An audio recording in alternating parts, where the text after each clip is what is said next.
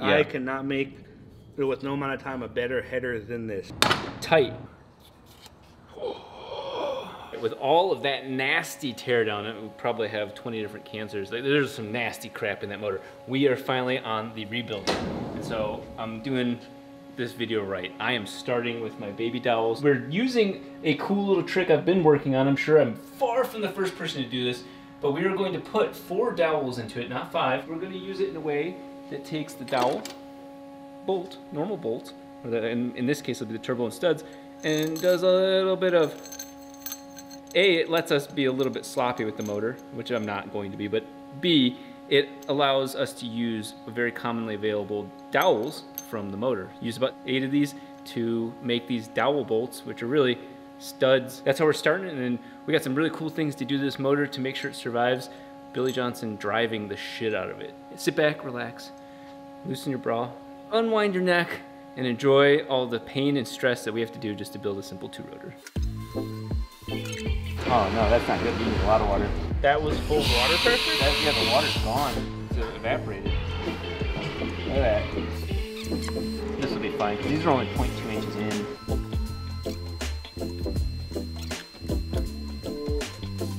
Why did I pick those particularly? I have a lot of reason for what I did. This is a very thin motor. The NA motors are even thinner.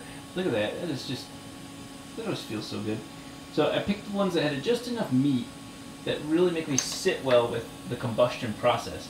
Mind you, air starts here, compresses, that's not a big deal, and then ignites. And the ignition process can, if there was a detonation, can go out that way. So we want this one almost 100% of the time. But then remember, the power stroke continues down here. So I wanted to make sure we space these out along the combustion process, so then they go over to here.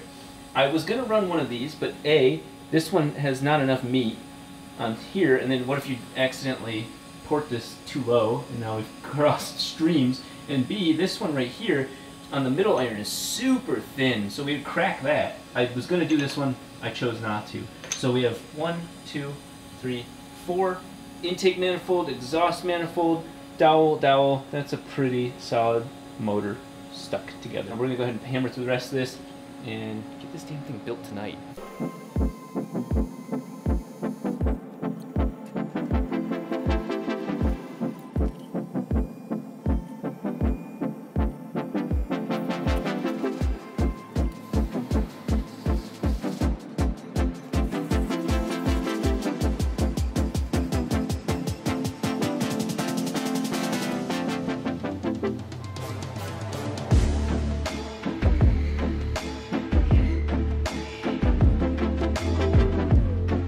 Making some major progress on such a shitty engine. We're doing like, not overkill, but again, remember, we're scared. I want to make sure that the rotary can just start really performing. So we're just doing everything we think will make this a solid engine for 400 horsepower sustained.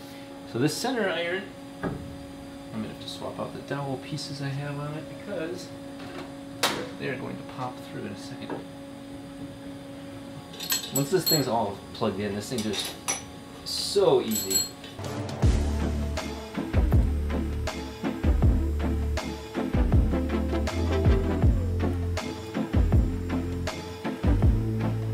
So you can see right there, that's possibly going to be a fracture at some point. It's still solid, it's clean and on point, but you know, vibration or whatever, I suspect that will be a weak point. That's why I chose one with all this material here. But you can see, same thing here, pretty close. I'm pretty happy with that one. You just don't have the same material. Now that one's great. They're all pretty solid. I don't like the idea of breaking the inside of the engine to the outside of the engine and cracking along here. So that's why I'm like hesitant to do ones like this one right here, because look at the center of the hole almost puts it right to the edge. So I'm 99% sure that one was broke. We have a lot of weird issues that just happen to the shop. The luck just sometimes just runs out a little too soon. But there are 2 absolute certain things in this world. One is I will prevent that car from beating this one, and Keeps will prevent my hairline from going absolutely bye-bye. While I'm pulling my hair out, trying to make sure this car does not lose, Keeps make sure I don't lose any more hair. Keeps focuses on preventing male pattern baldness related hair loss. 2 out of every 3 men by the age of 35 experience some form of it. And, well, looking at my brothers as a sample size, all 3 of us, we were going for 100%. We're that type of family, all or nothing. Not only just keeps focus on preventing hair loss, but you actually can grow hair back too. And in my case, I did, right up in the corners here and a lot on my crown that was very much thinning out way too soon. There are a variety of options. Their website answers any questions that you could have. That was the sort of stuff I had to research long before Keeps was here. And my goodness, did they do a great job at preventing all of that fear, all that uncertainty, all the weird things on the internet that you read. You can find it all on their website. Very straightforward. If you're interested in taking 50% or more off of your first order, go to keeps.com/RobDahm to sign up. That's KEEPS.com/RobDahm. We're going to unveil what this amazing thing is behind us, but just ignore that for a second. It's the first one in the country. But this is Isaiah's world. I'm just living in it. From now on, every time I go over to Turbo Smart, I'm going to bring a little trick-or-treat bag with me, because I always got to come back with the best stuff. They're the ones that give you the full-size Snickers? They have the bowl out, so you just take the whole bowl. Oh, wow. Wow, So, what is that? Look how tiny baby this thing is. So as we're doing a badass fuel system, you need a badass fuel pressure regulator. So look. That is small. Yeah, they don't stop. And they have like a nice little bracket for it. It just sits in there real nice. Yeah, that's clean. That is way smaller than the one that's on the 3-rotor. So that's going to be our fuel pressure regulator to go along with. I actually gave Rob 2 options. So he's going to see his 2 options right now, and he gets to pick. Behind door 1 is what I would like to see. Don't tell me that, because I want the other one. Just kidding. Ooh. This is their motorsports one. So it has a heat sink in there. Oh, this is like their IndyCar one. Yeah. Oh. So if we have the space for this, I'd like to run this one. I got another wrench. That's how'd you know? You know me. You have more wrenches than all I've ever wanted. And this is their traditional. Same 45 millimeter. Yeah, that's sick. Mine's not as big as his, but they do the same thing. I just want to point that out. It's not about the size, but what Turbo Smart has told me for long ago, this is basically their IndyCar one, so additional heat sinks. You will never experience the issues that this one's combating on this one, but if you were to run a car like 24-hour Le Mans and you wanted to make sure that your gate is just never, ever, ever going to get close to critical temperature, in theory, you could run that. We're going to do the track event and the Death Valley stuff. This is going to be his most daily drivable car. So you're going to need a voice gate that never fails. Rotors make a lot of heat, so I mean, I'm just saying. It'll come down to space, really. That's exactly why I brought both. But this one's water cooled as well. Yeah, you can water cool them. So all their wastegates are water cooled. Yeah. Okay. Yeah. Yeah. So really, you wouldn't even need this if you water cooled them, which we don't need to. We don't need to water cool it. It's gonna come down to space because let's show you guys the reason for these gates. My buddy Elliot from Turbo, honestly, the 4-wheeler would not have been impossible without him. Makes this almost impossible to beat. Almost. This is impossible to beat. Yeah. I cannot make, with no amount of time, a better header than this. Everyone who asks me to build an FD header, FC header, go to Turbo. This is 347. We actually X-ray scanned it and confirmed it is 347 stainless steel. He already has 2 bungs for if you want to run EGTs, temperatures, and then back pressure sensor. You could do anything. And it tapers because it's not tube turning into welded thing. It's just cast as a smooth runner from a circle to He has it in CDF, doesn't he? Yeah, he has it maximized flow and everything. And then, of course, 2 wastegates built into this. So we are going to have the nastiest responding turbo on the car. We got a really cool thing cooking up for that with Garrett. But what you can see here is that each one has its own wastegate. So that means that each rotor is shooting its pulse separately to each other. So the wastegates aren't mixing, the pulses aren't mixing. So that means when it gets to the turbo blades, especially when it's a divided housing, each part is spinning different parts of that, so that the pulse is maximized into a very specific velocity. It's not wide like that. That's a lot of air, but it's not moving a lot. But if you can move something a little bit harder and get almost 1,000, 750 RPM faster turbo response. Can you explain what the twin scrolls do in a turbo? Yeah, so kind of what I just said right there is that on a twin scroll turbo, imagine the compressor blade like a little pinwheel, you know, one of those pinwheels that and they spin. When you like this to the pinwheel, there's not enough velocity for that pinwheel to start overcoming its inertia and start spinning. So what you're doing is you're basically saying, hey, don't spin the whole turbo blade yet. Spin half of the turbo blade and you're gonna hit it harder with faster exhaust pulses, so it will spin faster. That's for starting up. Of course, flow matters, that now you're using the whole blade when you go, but the point is that if you combine them before that, you actually lose that pulse, so you lose that little shock, and it just kind of bleeds out into more of a wider open volute. You don't get the same level of response. Chris has got one more thing, he just showed up. Oh yeah. You guys know how obsessive I am about having solid voltage. Pulley. Oh yeah. So they got the dual pulley for the FC, and then they had this front cover for the 4-rotor sitting there because they were testing some things, and so they put it on this one. So we have the DC power little Dahm logo, which is cool as hell, meant for an FC. So this thing's gonna kick out 14.6 volts without thinking all day long. I finally listened to them and wired these right. The car can shut off and not drain power, and it properly charges. I'm gonna shoot you straight. These things are expensive, but you do not know. If you're on the fence, or if you're not sure, or you say, man, that's expensive, it is way cheaper than blowing your car up because you have inconsistent voltage, your coils are getting different voltages. I cannot stress that. This is a me thing. This isn't paid nothing. Do not skimp on your alternator. I used like 3 or 4 Reman alternators, and that ended up being a contributing factor to the 3-rotor's demise because we were chasing gremlins and we weren't focused on the real issue. When you have something like this, you know I'm seeing the right voltage, my pumps are seeing the right voltage, my coils are seeing the right voltage, and you move forward. It is so, so, so wonderful to have. Since we've been experimenting with the rotary C5 and have found the limits of stock ports, we decided to finally take a little foray into porting the exhaust. And that does have some trade-offs, but the very first thing is you always hear people talk about porting the exhaust up or down, and it really is physically up or down when you look at it from here. So here is a stock port on a Turbo2 motor. Cute little baby. And so what happens is when the rotor and the combustion occurs, it's gonna come this way. So there's a hot pocket of gas producing power right here, and then it's gonna open up into the exhaust, and that's where the exhaust starts going out. The sooner, if say in theory we were to port the exhaust all the way down to here, you would only get a very small part of the power stroke before the exhaust is actually escaping. And so then you lose that torque that you were now building up. So you do not want to port it too far down, because then you lose that nice oomph from the motor. But then the other downside is if you go, okay, well, I'm gonna go up, I would argue that's even worse, because now when the rotor goes past that and it's sweeping, it's like, hey, get the rest of the exhaust out. It's like, it really is like squeezing it out. It's also doing the intake.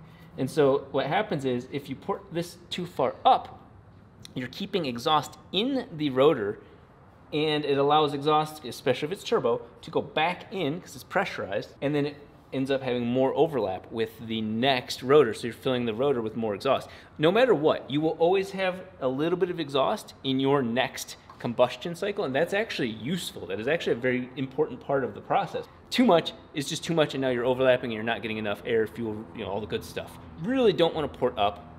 You want to port down, but you don't want to get too aggressive. And so this is kind of a nice little combination of both.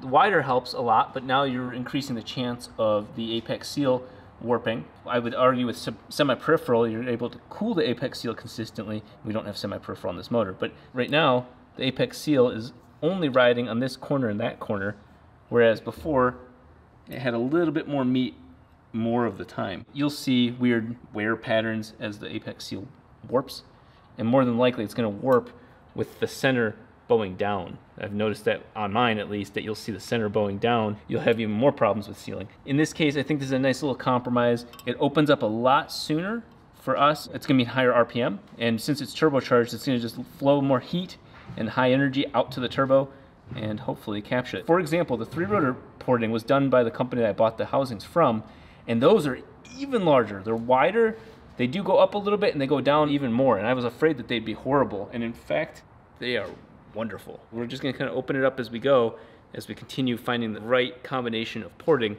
for our beautiful turbocharging needs. If you follow the shape of this steel insert, it is higher than the opening point here. Oh, yeah, yeah. That's by design. On the 4-rotor, it does actually open up a little sooner and then follows the following angle, which is a pain in the ass to CNC, to be honest. Because at first I was measuring it to be a linear thing straight across, but you don't. It's kind of a nice little observation there. But we're gonna now try and match the other one from this engine to this one, because more than anything else, matching the two intakes and exhausts have to be as identical as possible. That is the most critical thing in this motor.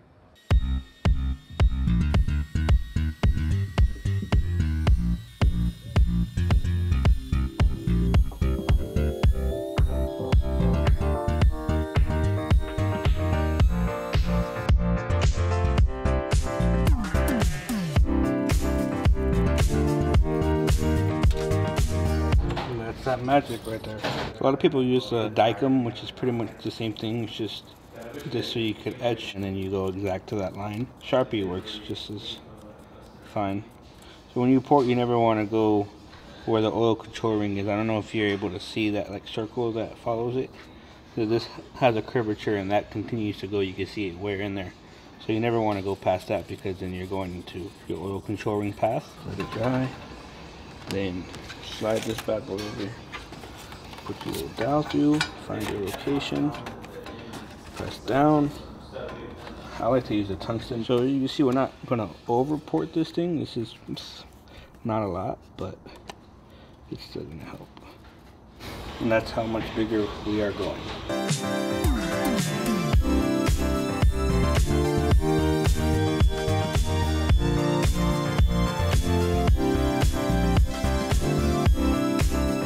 Finally have everything all reamed and ported and all the other craziness that goes with this. Hey, look at that. Super clean.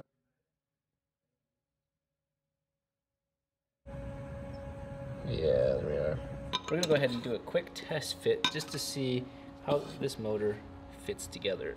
We're gonna just center it because it's so much easier to see, and each of the ends are kind of anticlimactic. So, don't want to get fingers caught in there.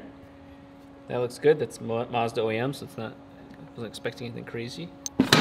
There. Don't mean to slam them. They're doing that to themselves.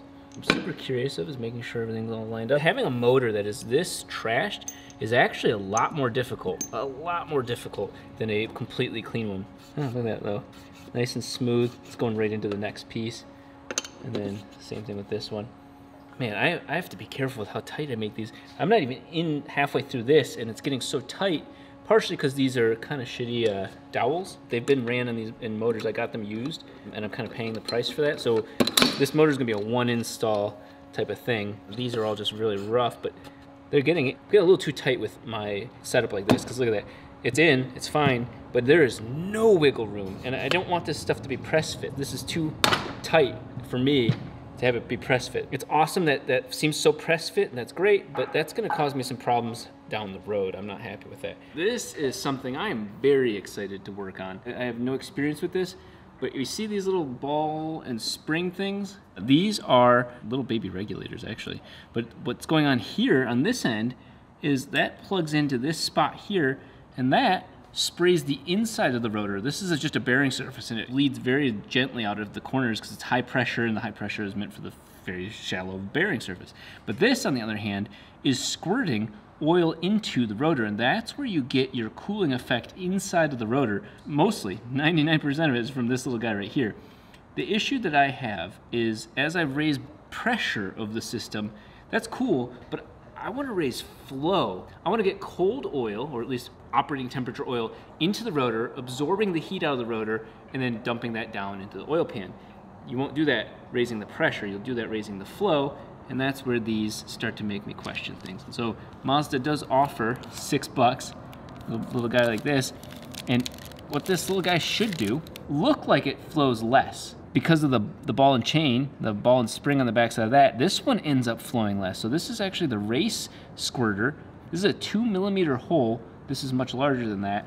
And you don't put the ball and spring in the back of this. You don't mess with that stuff. You just simply put these into the E-shaft. And so now you are going to be using more of your pressure to flow it out into the rotor and ultimately taking the heat out of that. So I'm upgrading this E-shaft to that just to see if that makes a difference.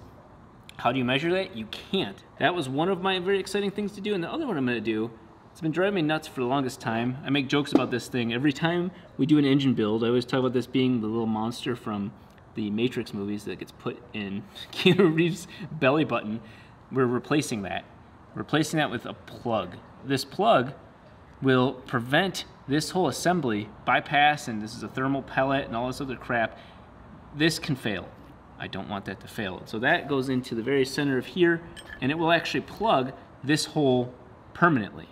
Why this hole? Well, just like the other oil bypass and relief valves, this center of this E-shaft is filled with high pressure, high flowing oil, and when this thing gets pissy, it all just dumps out of this hole directly. No filters, no bearings holding it with high pressure, a straight up hole. And so you will lose pressure in the whole E-shaft, and it'll just squirt out of this. I don't want that hole going nuts, but I do want all the bearings getting high pressure and this getting high flow. So this is the first time I've ever actually done modifications to the E-shaft, and I'm curious to see how this handles. This is our first car that we're just gonna be bouncing off the rev limiter for more than one pull. Can't leave things alone. So this is a 2.2 millimeter drill bit, 0.086, if you guys are wondering, and it does not fit in that hole. And we're going to make it fit in that hole.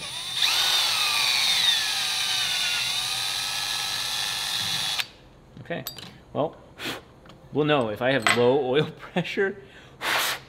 It's this, I screwed up. It's close to my birthday, and this is basically like a major birthday celebration. I am cutting open my very first thing of red Loctite. That's how permanent this moment is to me. I am going to red Loctite these threads. We don't really get a chance to undo this while the engine's together. So certainly going to make sure this is good. It might have been a little too much. I do not need to know that this came out of the E-shaft at 10,000 RPM. Okay, so we are going to do this as well. Nice little beast of a screwdriver. Do the same thing on this side. There. And that is an upgraded E-shaft. Hopefully it stays upgraded. These are the stock Turbo2 bolts. They're much beefier than the NA, let me tell you that. Huge difference, but you can't ignore going with something like this. Elliot, you may or may not watch this video, but I respect that you charged me full price because you've been so helpful all this time, and you have no reason to help me with this Turbo2. These bolts are worth every bit of that. Like, I think I paid, what, $650? Maybe less? Regardless, doesn't matter because these are worth it to me. Such a small difference compared to all my other things, but it makes a big difference. Elliot makes this basically ARP stud kit. This is his 10 millimeter, basically OEM stud. Stud means there's not a bolt, there's not a bolt head. It's got a nice hex head. I hate hex with a passion, but it is useful for when you have the engine all together. This goes through the motor, uses the stock threading down here, just like this one would, except you have a slightly thicker bolt. And the reason I wanted to test this right now, instead of until later, is I have one hole right here that has to be done the way I did it, and the threadings, let's see if this is gonna be painful for me. Okay, it'll be annoying. It has nothing to do with Elliot's stuff. It has everything to do with the fact that these two fit tighter together, and this hole on this iron is offset. So if I'm like that, engine's going put together, it's in just fine. Okay, so that's good. Otherwise, I'm gonna have to go back to this because it's looser, so you can find the center of that much easier. Look at that. That's how easy it is. Like, no big deal. Whatever. Let's start with this. There's a couple of different companies that offer these kits, and so far I've been pretty happy with most of them. They each have their like quirks. These do not have a cold side. They just are. I really like the idea of using Hylamar with reusable seals. I have some reusable seals that are covered in gasket maker, and I really truly doubt, unless I'm really screwed over at the moment, I doubt I'm ever going to use them.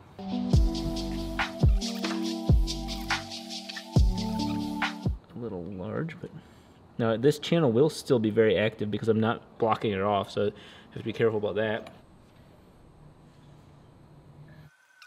What's nice about this process is the flatter the motor is, I realize the less I have to get crazy with this.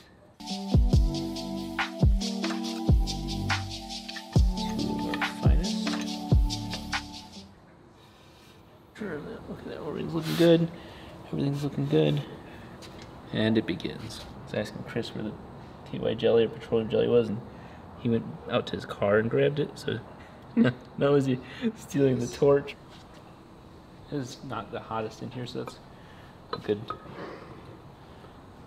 thing, and down we go.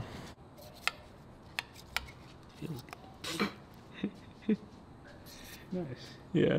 My number one rule that I always break is don't move the rotor after you set it down. Now I've already picked this up and the spring is already messed up, which means I'm going to put pressure on this rotor, and then now everything's, all hell's breaking loose. Let's see. Okay, there we go. That's looking good. What I'm going to do differently this time, and it could bite me in the ass yet again, is I'm going to put each seal in halfway, so it's not pressuring the rotor to move, other than equally, so the bottom part doesn't screw me over, and then we'll kind of, like I said, we're just trying to wedge all this together.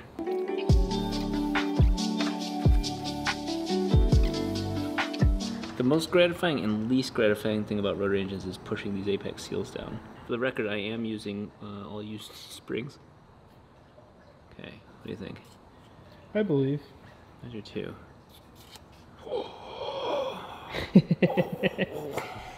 Oh, that's my new thing. That's how I'm doing it from now on. That was flawless. Yeah, that worked. I will take that victory. Move on to this. This engine is the exact engine that we should be using more of this. I JB welded parts of this engine, these housings. I knew that they were pitted, but I can't waste stuff. I can let the engine hurt me, but I can never hurt the engine like that. So we are going to, ever so gently, there, spaces where I just want to fill in those cracks. I've JB welded and then sanded it down. This is more about the water. So in there just to stay. So it's pretty pitted, but not like the 3-rotor fed right here. I said it's going upside down, so we cannot have it messing up the house.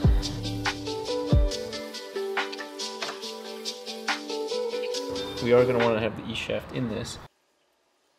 Totally right there. Yep, and I can see. You're gonna have to spin that until we find the right angle. Don't spin the rotor or anything like that. You have to opposite way, 180 degrees. Keep going, keep going. There you go. A little bit more. Okay. Let's see. Okay, we are gold. You can let go. That was actually smooth. Yeah. That went really smooth.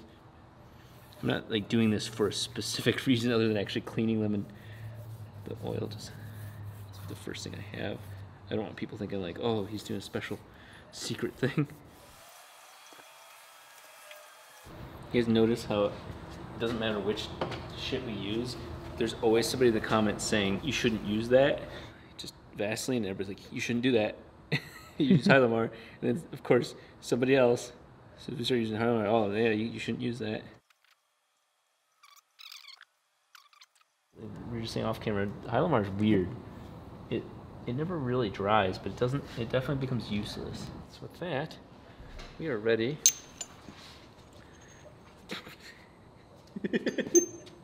I'm the same guy who buttoned a motor together without putting apex seals in a rear rotor.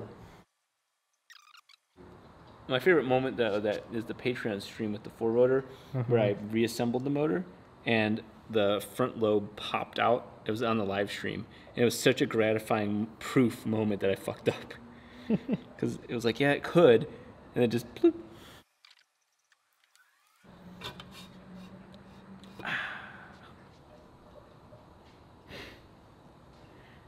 Like that creepy dude that does all the cooking shows where he's just like,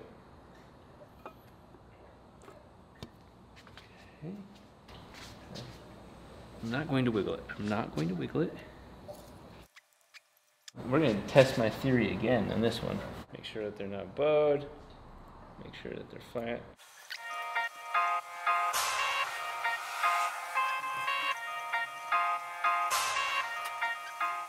Okay, here comes the moment. I gotta seize it. Oh, it's the little things in life. That's actually a really big thing, because that's such a pain in the ass, and they're all in. I think this is the first time I've ever seen it go. That's the first time I've had a motor have every single apex seal go in without like pulling the rotor or jiggling. Now before we start getting crazy, I have to remember to start putting all the dowels in now, because once we put the last thing in, we can't put all of our other dowels in. I've made that mistake before. I am actively lubricating these. My doweling's getting a little too tight on tolerance, and so I'm expecting the worst. But the holes just look, oh, it's all lined up. I expected to hit something. Well, I didn't expect it to only go halfway there. The holes look, to the human eye, just very squared up. Wonderful. All it takes is a little edge. Okay. Now all these are gonna go in smooth once, that one might be a pain in the ass, but these are all gonna go in smooth. Once one goes in smooth, it's shifted the block the way I want it, and then they're all ready to go. Am I gonna have to cut these down? These are 115 millimeters. I have 2 of them in there, so that's 230 millimeters wide. The 2 rotor housings are 80 millimeters, the center iron is 50 millimeters, and I have 5 millimeters on each end of that. That comes out to 220. You need to take 10 millimeters off of these, and I almost forgot completely about that. So we're gonna do that real quick, while the engine's just setting up. I ended up doing this last time when the bandsaw was broken, and I did it with an angle grinder. Sometimes. Very fun, very, very fun.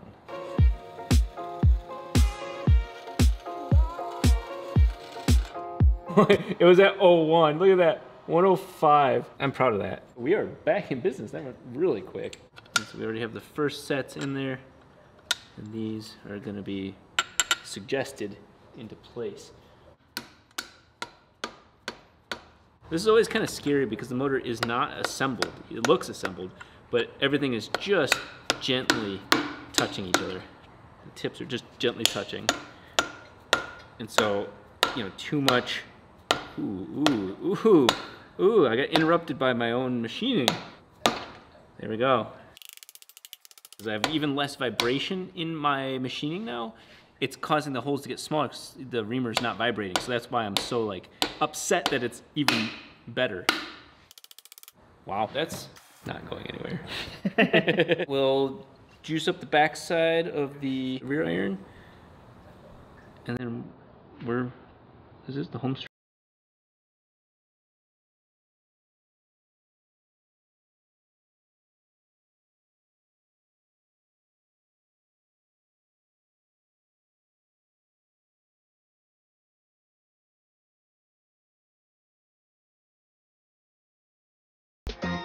We can still leak oil out of that because we did not close that down.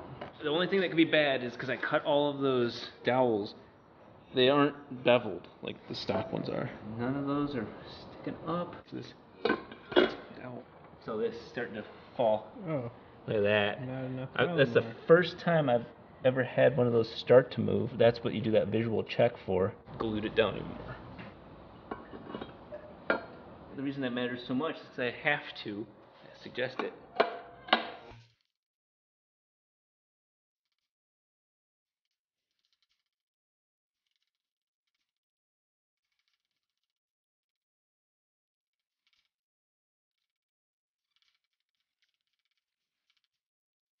That sucks, just because I didn't bevel my dowels, so that was a pain in the ass, but it made me remember this step, which I always forget until after the fact. I'm not the best person in the world, but one of my pet peeves is seeing other people just slam these down into there. It's just like, those are threads, those are people too. Don't beat the shit out of the threads. This is not something that you have to torque. These aren't going through the motor. These are just simply screwing into the front iron. That's all they're doing there. These are actually what the silicone's supposed to be doing. Oh, these are for the bottom too. We'll use normal bolts for that when we get to that.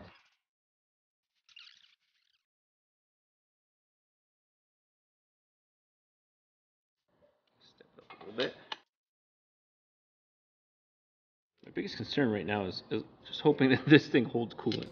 That's all I care about right now. It's amazing how loose that first setting of torque really is. You're thinking like you hear it crunching and making noise, you're like, oh man, that is gone. And here I am like capable of tightening up way more by hand. I'm gonna turn it up forward and just kind of see. We should hear it clink. Yep, there we go. That was a good clinking noise. Bearing doesn't look like it's off-centered. We're not 100% ready for this yet, but I wanted to show you that comes out. This basically goes in, and then this spring goes in behind it, holding that in place. There's really no reason for it ever to open, but kind of a cool little replacement. We're gonna clean this off way more though. I have professional tools, it's important to use them. And that is now stuck on there. Taper down like that. One of these would then go on. They're a lot smaller than the FD ones. Or at least they look smaller. Like that. Probably want to clean that up a little bit. Not a big deal. Put this on.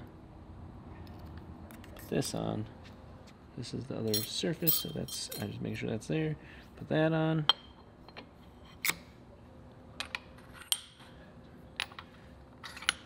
That, and then this. Put that down. Okay, so the engine spins, thankfully. This is my second time using this. It's in the middle of its travel. And so I'm gonna push up from the bottom. Oh, I forgot to put the screws on that. That scared the shit out of me. You see what you're actually measuring? You're actually measuring how much the E-shaft can travel up and down to this plate. That's truly, the E-shaft's got this, whatever, a couple thousandths between this plate, which is the outside of the motor, and the E-shaft. So that shows you clear as day. Jesus.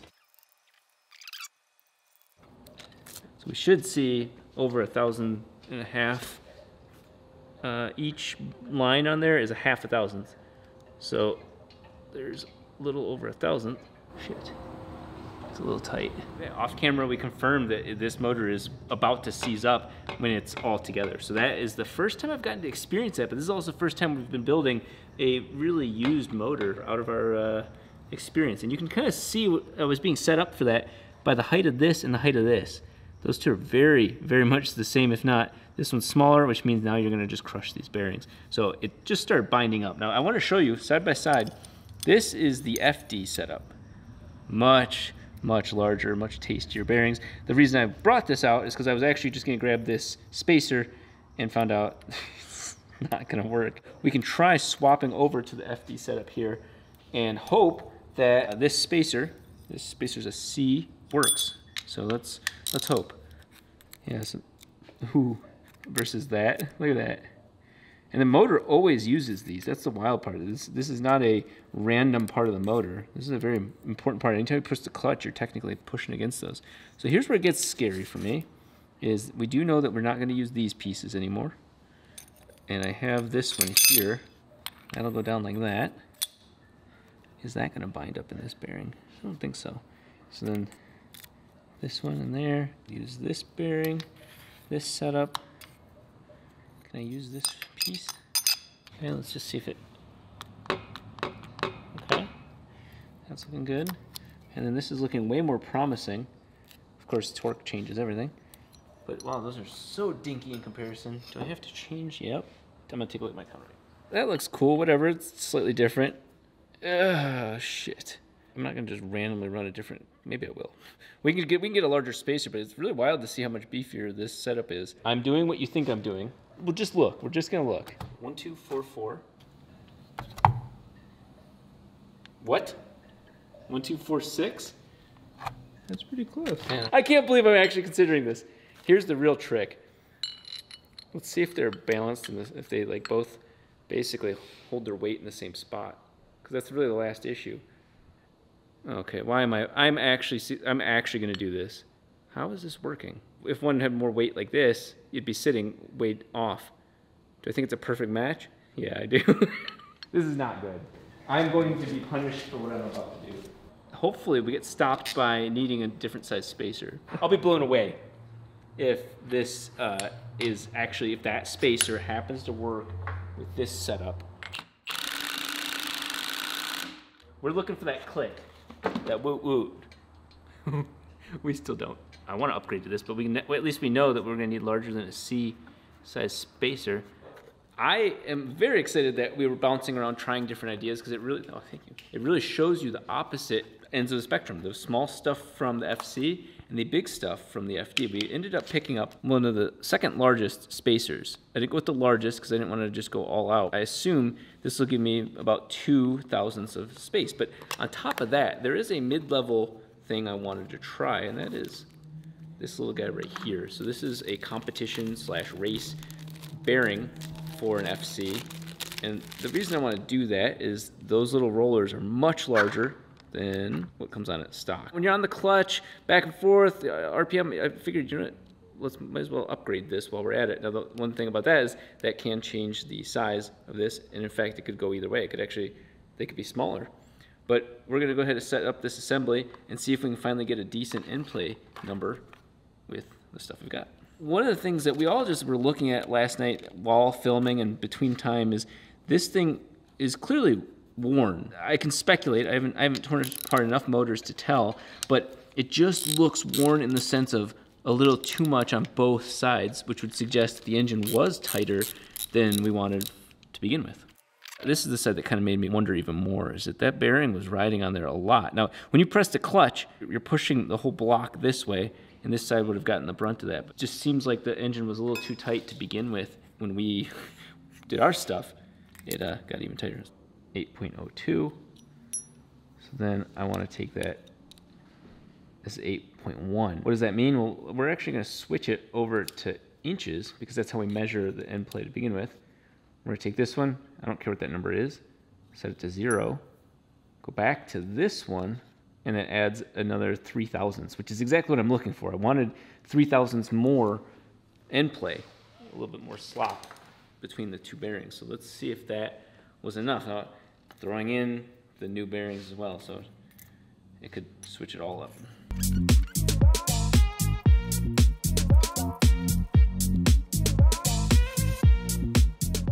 So it feels a little bit more promising. I can feel that the lip of this is a little higher than that.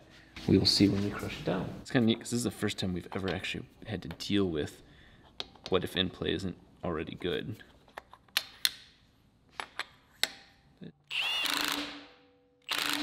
Let's hear, hopefully, a little click. Okay, that is a good sign. That is very, very good. Let's see if that combination almost went too loose. That's looking really good. I got what I wanted. That's just shy of 3 thousandths. Now that passed beautifully. And I tightened the front nut even more and it passed even more. We are ready for the oil pump. Get that on there. I think we should clean this up a little bit before we... Yeah, maybe. Yeah. That cleaned up, we're good there. Now here's, again, a twist. It's a twist. We're putting this and this in there, like that.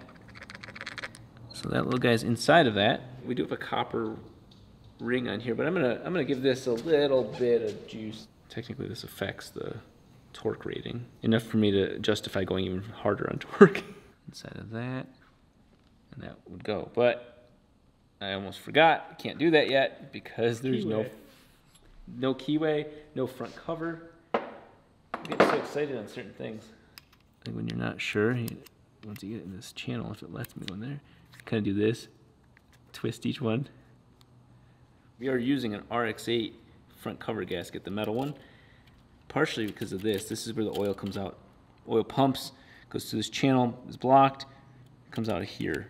And so we do not need it leaking back into the front. This is spinning, that's for the oil metering pump. We're not gonna be using that. It's just spinning inside of there. RX-8 makes it look super modern, just being the oldest engine we've built. This front cover does not have a front bearing like the aftermarket ones do, so this isn't too mission critical. That is, okay, that's good. So this guy goes on.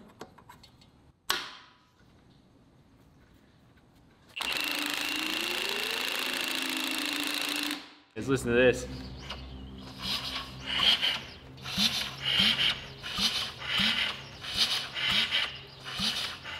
Nice and consistent. Rear counterweight. This one was really difficult. And it's gonna be just as difficult to get back in.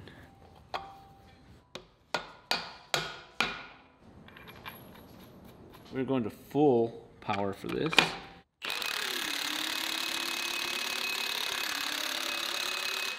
Yes, this is 100 foot-pounds. Okay, so we're above 100. Okay, so we're above, want to be above 150.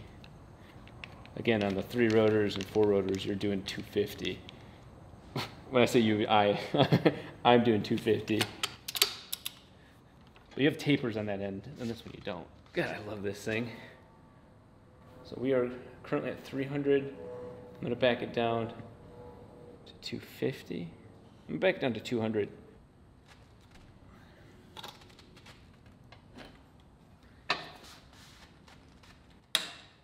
Okay. 250. Okay, and then we're gonna go to 300. 1, 2. Okay, so we are over 300 foot-pounds. Man, that is a lot of torque. Our pilot bearing looks good. We'll put some new grease on it. So we now have a baby short block all together, but it's time to put on that oil pan brace. That's kind of one of the most exciting parts for me. I've been waiting for this for like 2 days now, dude. Yeah. So I already started prepping the surface of this.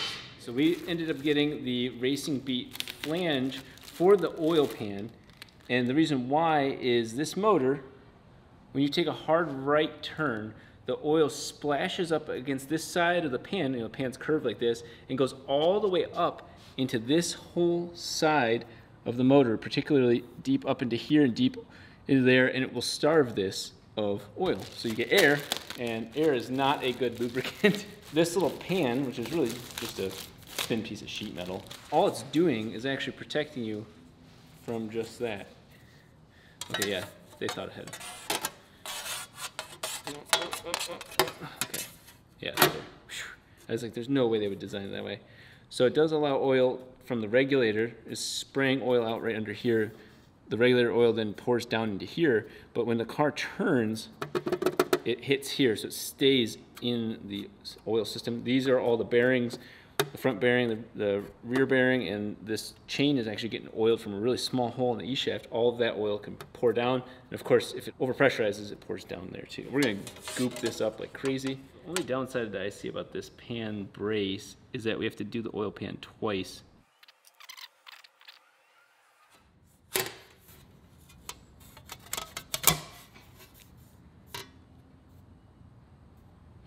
It's such a small oil pan.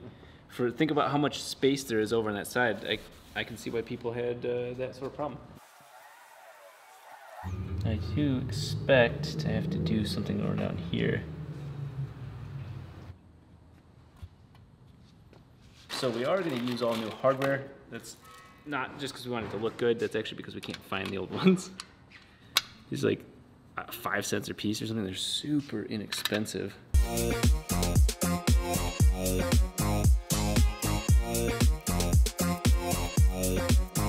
We're back to this moment, and I'm very proud of that. Thought that this is where it was going to end, but this is where it begins. So we got that back on. Whenever you're pushing the clutch in, the pilot bearing actually starts spinning.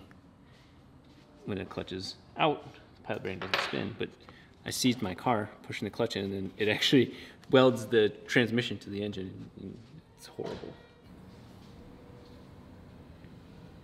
Just a drop. A little bit more than a drop.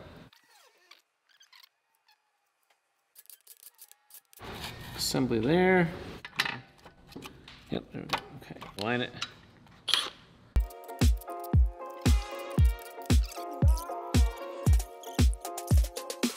And we're gonna pick this thing up and drop it back in.